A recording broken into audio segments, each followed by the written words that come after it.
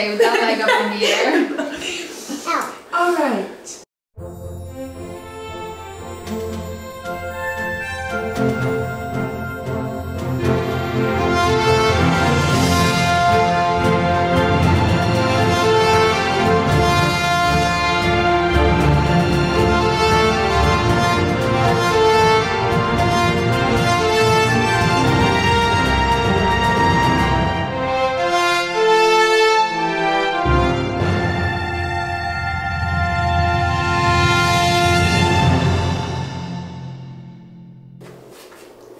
Hello. Hey. How's it going? It's Cara Celeste from the editing room. So this video just got a bit too long. We're still new to the tutorial game, so we're trying to understand more about lesson planning and making things interesting for you guys. So we decided to split this video up into two parts. This first part is going to be more about form, turnout, and the positions of the feet. The second video will be more about plies, just focusing on the plie. Now, there's a lot of dense quality and technique that comes into just doing one plie. So we wanted to make sure that we fit it all in there and you get to see how somebody who's never done a plie is executing it. So you can, you know, relate. Why not? I don't think you'll ever get anything else like this from another dance tutorial. So please enjoy and thank you for understanding, and let's continue. To inform you that I am a real teacher. I got my degree at Kennesaw State University. It's legit. Bobby, that remember like this over. Do you see that? Do you see that? I'm a real teacher. Let's get started. So in lieu of the holiday season approaching so much, what most ballerinas are already, what's it called? Preparing for is the Nutcracker. Yeah. So Don't forget that. the week before Christmas. We're gonna crack some nuts. I mean, the nutcracker. I would also love for Kasey to know enough about ballet to teach her a small little Nutcracker combo, because that's what it is. Nutcracker. We're gonna do for you. We're all about it. What's it called a nutcracker? That's what the German dance is called. That's what the ballet is called. Beautiful. So I used to go to a Russian ballet school, or where we taught the Evgenia method of ballet, which if you watch Russian ballerinas, place right here, they learn from this syllabus. So this book is the actual syllabus of the Evgenia method of teaching. So with that being said, I would like to teach it to my dear friend Kasey. Make sure you remember I have no practice, nothing about ballet, so that's why we start with 0. With what is it, Pilates? Pilates? Pilates? No. What do you call it? Pilates. Is that what you call it? Yeah, you call it Pilates? Not anymore! So this one, what is this one called? You're gonna teach me. This is a plie, but heels on the ground. This is also for you guys too, so if you want to follow along with a little bit of entertainment, we got you, man. You know? So here we go. The ballet syllabus. I am warm. She's so warm. I'll be just the pole. That's what I'm great at.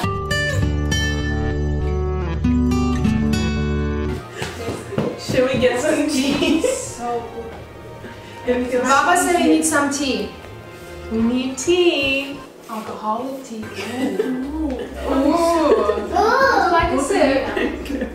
Oh, this is a serious classroom. Alright, are we ready? Are we ready? Yes. All that shit you can cut out. We're back. Sorry.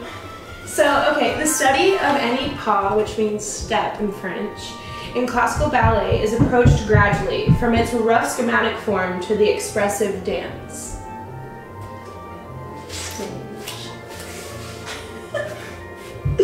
The lesson does not unfold immediately. It doesn't unfold how? Immediately. There you go. Before we get started with plies, I think it's really important that we discuss turnout. So if you watched our split video, you better watch it. If you haven't watched our split video, go ahead and go and watch that because we teach a good tutorial. It's called the magic trick that I teach my little 5-year-olds, and it teaches them how to warm up and start loosening up their hips so it's not gonna hurt when you get older to start learning how to do your hurt out. Wow. Unless you're old like me and you start practicing, it's totally okay to hurt. For beginners. It is okay. Don't complain. I mean, you can complain, but complain to yourself, you know? Don't hold yourself back. Or you can comment and complain to us about it. I'd love to help you out. Yeah. Complain is my thing, honey. Leave your complaints in the comments below. Please. About how hard turnout is, not how terrible this video. Turnout comes from your hips, not your knees. So if you're watching this and you're in a ballet class right now and your teacher is telling you turn out from your knees, welcome to a wheelchair by the time you're 21. If you're already 21 and you're taking from a teacher that's telling you this, welcome to a wheelchair at 30. Or maybe, what if the teacher's wrong? That's what I'm saying, the teacher is wrong. Oh, okay. So do not turn out from your knees, turn out from your hips. This is what Agrippina Vaganova has to say about turnout. The turnout is an anatomical necessity for every theatrical dance, which embraces the entire volume of movements conceivable for the legs, and which cannot be accomplished without a turnout. So basically what you're talking about, and in contemporary dance as well, we talk about possibilities of our body, and we really work with that. Turnout in your leg, whether you're turning in or turning out, is gonna give you all of those possibilities. And even if you start late and you start working on it, yeah, it's gonna hurt, but just know in the end game, you're gonna have so much more possibility for your legs. Magic. So turnout comes from 5 positions in the feet.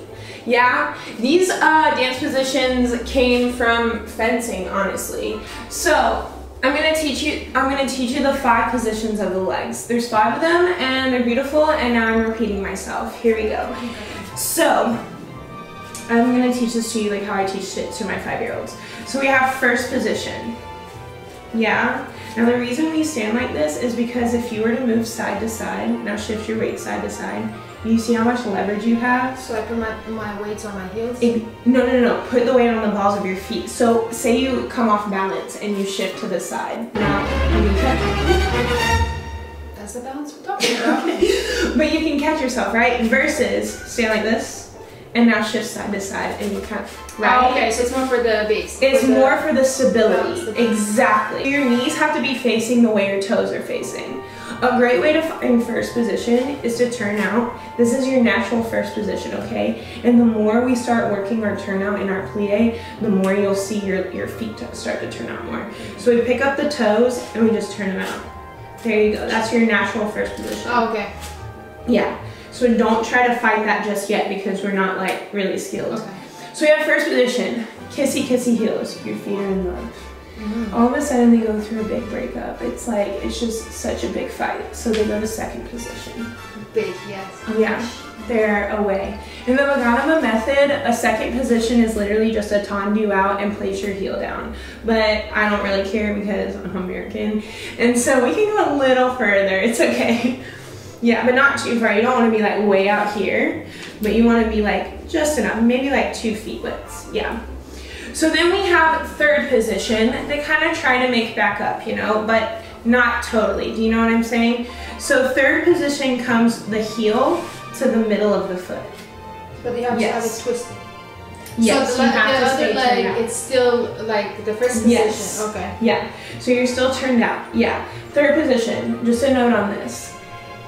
Third position was created, this is how men stand usually, is in third position at the end of a ballet, but also third position was created for children who couldn't get totally to fifth. Yeah, so if you feel a tightness in your front knee, go to third position, because we're not going to do third position in plies today.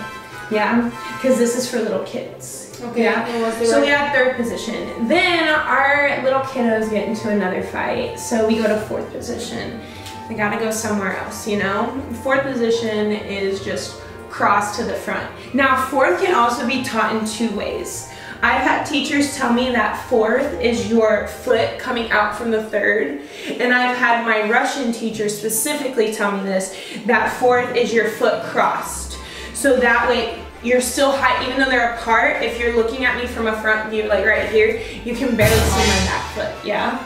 I don't care, whatever feels good to you. I like start teaching fourth where they come from the third position, so they're not completely crossed, because it's easier for them to start realizing where their hips need to be. Okay. So that's another thing to start learning about. Yes, this is a lot before we start going into plies. I know. Last one, fifth position. They realize they just need to be friends and love each other even more that way. Fifth position, heel comes to your toe. Yep. So don't force it, you're gonna hurt your knees. Oh, but they don't hurt. Okay, like that? I know mine are like that, but that's because I'm like, my muscles are But trained. they don't hurt. It's okay. Oh, okay. Okay. If you haven't noticed already, all the even numbers, your feet are apart. All the odd numbers, your feet are together. Then we can also do it on the other leg. So let's just do it real quick so we get clarity on both sides of our brain. And fifth position with the left leg. Beautiful. Fifth position. So hide your back foot. Hide it? Hide it.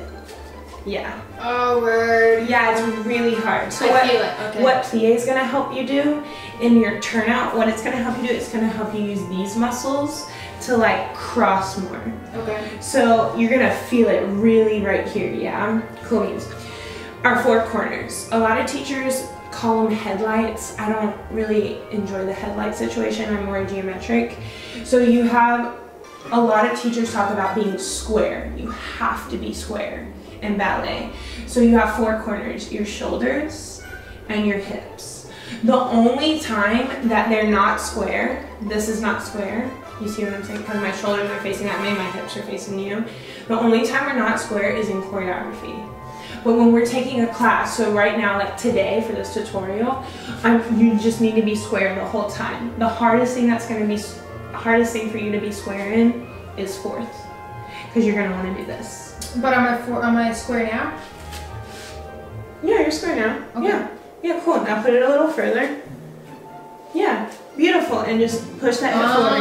Now, square. You ready? I feel it. Yeah. Cool. Are you ready to do the plie? Yeah. Before you even bend your knees, you're gonna feel this. Now bend. And come back up. Yes.